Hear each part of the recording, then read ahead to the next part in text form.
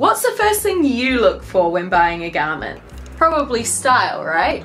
And second, price, I imagine? Third, color? At what point does what it's made of come into it? Maybe not until the washing machine. And maybe not even then, am I right? The thing is, where a fibre comes from defines its properties. So today at Wear Green Clique, we're going before the garment, before the yarn, to the fibre. And look at how small they are. What impact could that possibly have on you? Let's burn them and find out!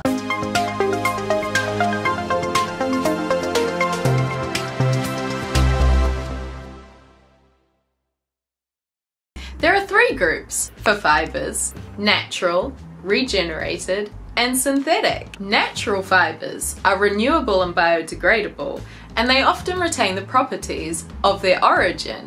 If that was an animal, it was a protein fibre. This includes leather and wool, but also silk. Alright, first a disclaimer, I'm doing this at home so you don't have to. And please don't do it at home because you'll probably hurt yourself like I did.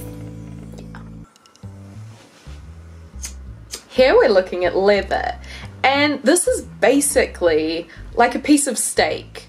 It's going to shrink with heat, but it doesn't want to burn. And now we're burning wool.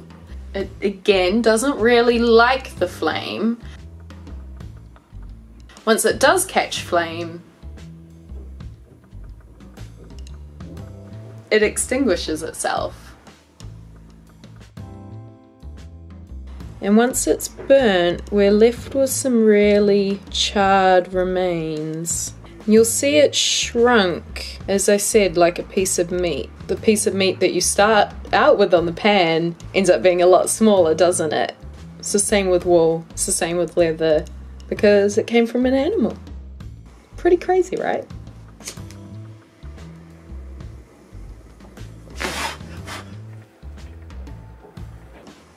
So I'm not gonna lie, that wasn't the burn that I was expecting. I guess it just got too hot. Let's do it slightly more controlled.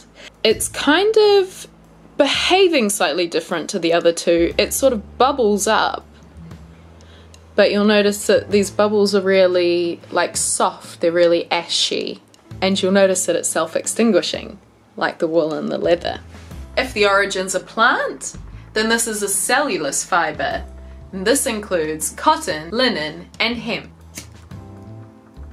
Cellulose fibres all pretty much burn the same. So what we're going to look at first is this piece of cotton single jersey, which is a knit fabric.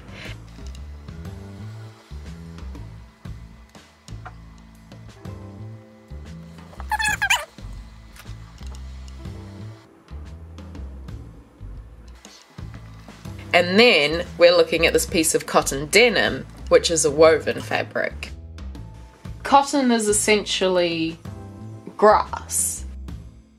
It's dry and it will just keep burning. And you can still pick up little textures and things that are in it.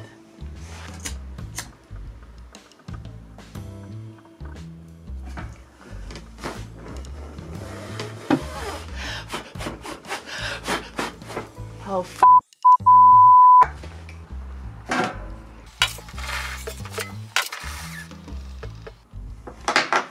Now, just like with that other cotton sample that we had before, you can still see the weave in the ash.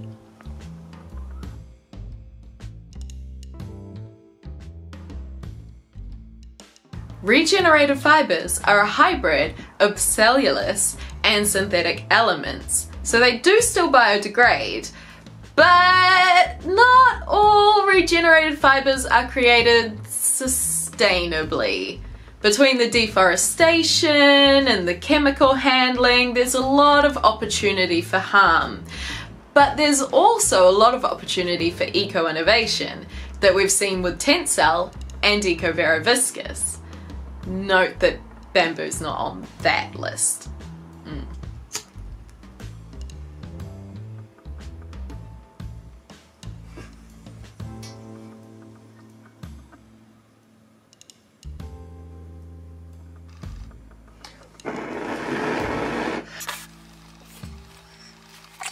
Fairly similarly to the last two, the cotton and the denim, both cotton, and that's because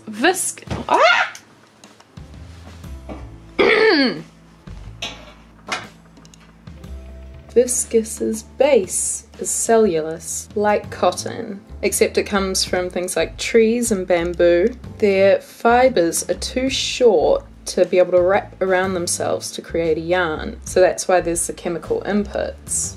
So that brings us to synthetic fibres, the most common of which, in fact the most common fibre in the world, being polyester.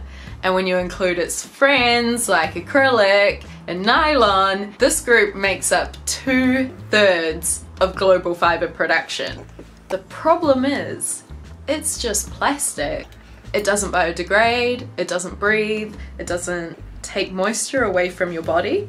So if you've ever felt really hot and sweaty, like you're trapped in a plastic bag after a day, you might be wearing too much polyester.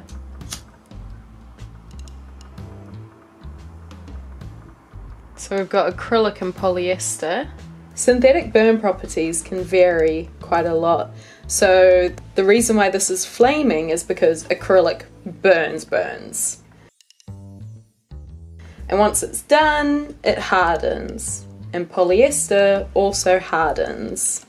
But it's not really in polyester's nature to burn, it's more inclined to melt. So you do have to try quite hard to break acrylic because all of that plastic is just melted in together.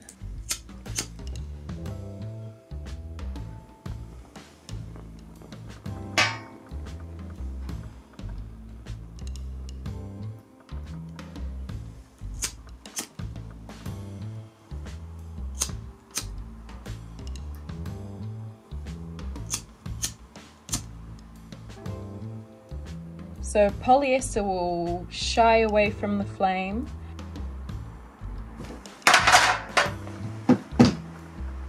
My fingers are burning. And this is why you don't do this at home, kids.